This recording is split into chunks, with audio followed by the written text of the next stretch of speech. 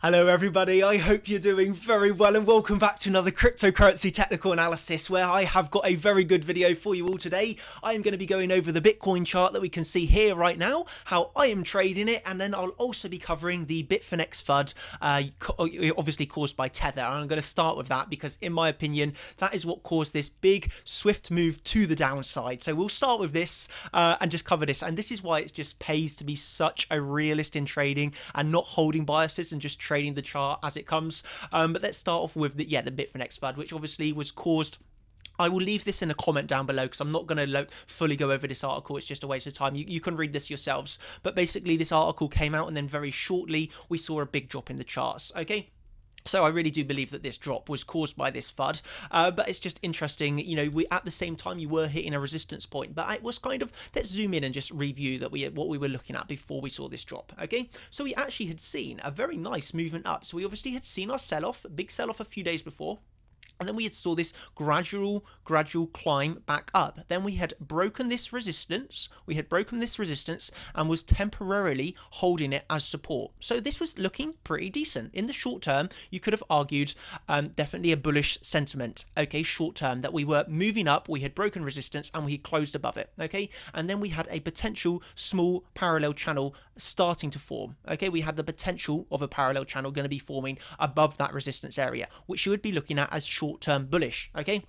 Because then you had the potential, although it didn't play out, you know, you have to remember this didn't play out because of the big drop down from news-based, but you know, you had the potential of this happening where you basically, the way you could have removed all bias was you were looking at this as support, okay, this old resistance flipping into support as your support box, and then your full resistance, you were looking at this whole wicked region, okay, so the wicks, this was old support that flips into resistance, and you were trading very simply in this area. If you break above the resistance, you enter into a long, okay, if you broke down, you entered into a short. What happened?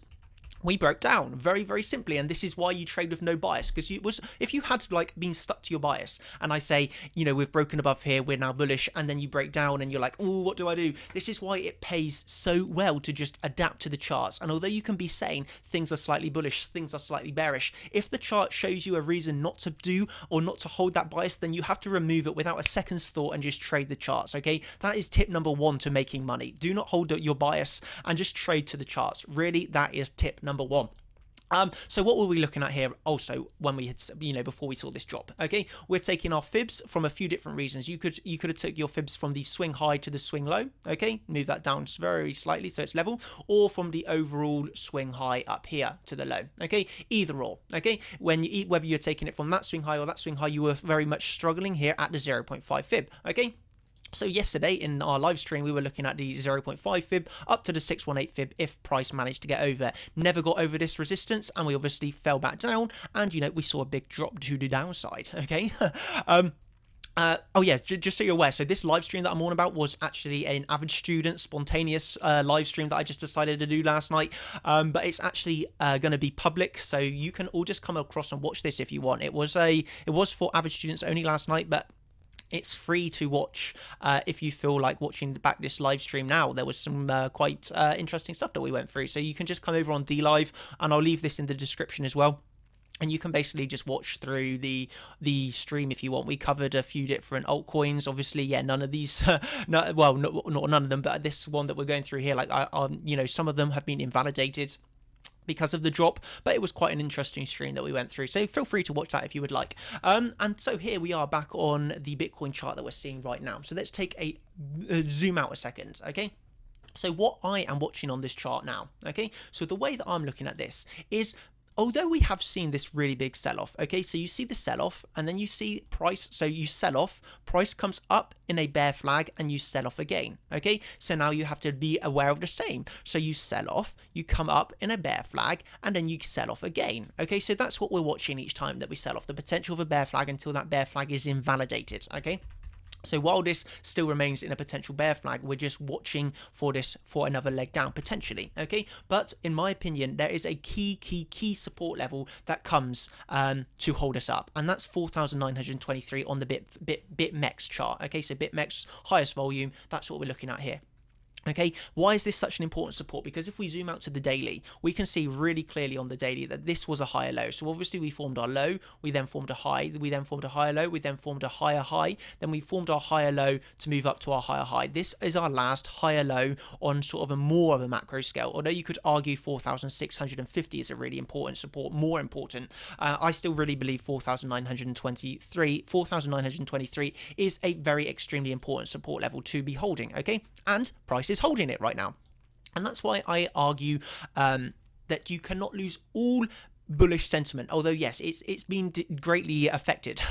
Okay, it's been greatly affected. We've fallen outside of our parallel channel. You can also see that we fall outside of our parallel channel, you come back and you retest it and you sell off again. So that's obviously, yeah, bearish. Okay, so there are definitely bullish and bearish arguments on this chart. Okay, I'm just going to clear up these lines a second for you all because we don't need to see these right now. Brilliant. So yeah, obviously we have to acknowledge that there are bullish and bearish signs right now, and that's why we have to be really all eyes are on this 4,923 for me. You know, if we lose that, then I lose all bullish short-term sentiment. Okay, because I was still, or kind of just hoping, as you all know, on this daily chart, we are zooming out here, and we were obviously taking our fibs and eyeing up this golden short opportunity. Okay, it would have been the golden short if we had reached this level, and this would have been for me the number one. As you'll know, the top of this short I was going to take, where it coincided with the top of the parallel, it coincided with the 618, and it coincided with this old resistance flipping into support. This would have been short number one, but unfortunately we might not make it to this level now.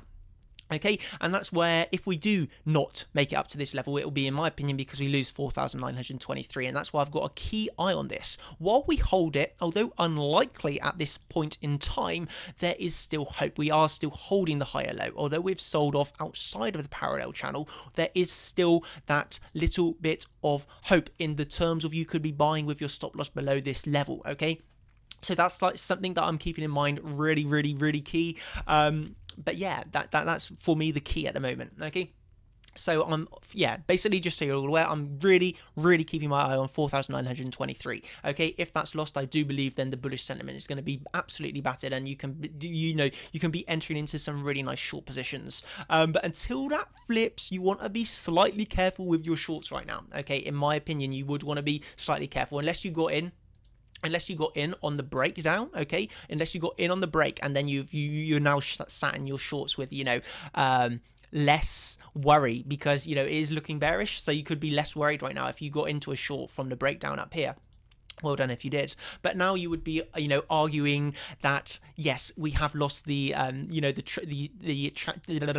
parallel channel, price came back up, got rejected off of the old support, flipping into resistance. You know, things are looking bearish. But with that said, I would just be, you know, I'm just trying to help people out, and I would honestly be careful of this 4,923. If you are shorting at this moment in time right now, 5,109 for example, you know, you do want to be a little bit careful, although the bearish signs are there. Okay, there's plenty of time to be shorting should we break that level. Okay, so that's what I wanted to mention for you all there.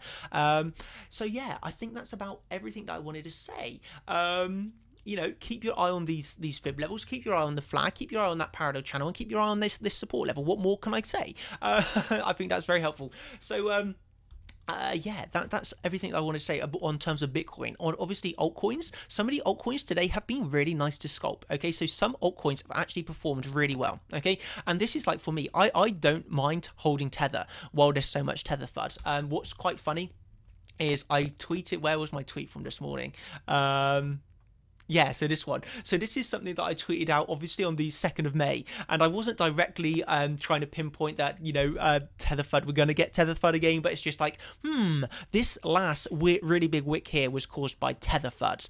Are we potentially going to see another, you know, Tether FUD situation going on and, you know, seeing a drop to the downside? And, well, sure enough, it did happen. We saw another Tether FUD going on today, although in the opposite direction instead of a pump to the upside. And that was from people obviously selling their tether into Bitcoin, which caused the pump. Here we obviously just have a lot of people that I have read have, you know, sold their tether and gone into, you know, different sort of stable coins, and then they obviously trade with a premium. You've got your premium between your tether exchanges back. You know, it's not a great situation obviously in the short term, and that's why you want to be a little bit careful. Okay, Sorry about that quick break. I just had to make a few trades, and now we're back. So as I was saying, there have been a few altcoins that have moved very nicely over the last 12 hours. Okay, since this drop on Bitcoin. Obviously here we're looking at Bitfinex, and this is where a lot of people, as I think I was saying earlier, I can't remember now. This is like 10 minutes later. That a lot of people are so scared to hold Tether right now. They don't want to trade on Bitfinex, etc., moving their money out. But yeah, I still continue to trade on Bitfinex. I'll still hold Tether. I literally am unaffected by this news. And maybe I'm naive for that reason. We'll find out. But yeah, over on Bitfinex, there's been like nice movements on some altcoins. Okay, so what is sort of like quite funny or ironic for me is that some of the coins that have sold off the most today rebounded quite nicely. So obviously we had XRP with a nice 5% bounce off of the support level, and obviously this was a key support level from way back. Okay, so we're looking at this really massive key support. Okay, so obviously we saw the bounce from that very nicely via a wick and up 8% on the day, up onto that like last resistance region. So that was a nice trade on XRP. And obviously BSV, another coin that had sold off heavily, kind of like recovering, although this is a harder scalp trade, but obviously coming down for this sort of bottom fishing, double bottom play, where you get into a double fishing and then you're coming up now to this old sort of resistance and like wicking off. So this one not so much, but like XRP was just a really funny trade that I generally don't trade XRP very much. I do trade it a little bit, but not too much. But this was just like one of these scenarios where you can just see it was support.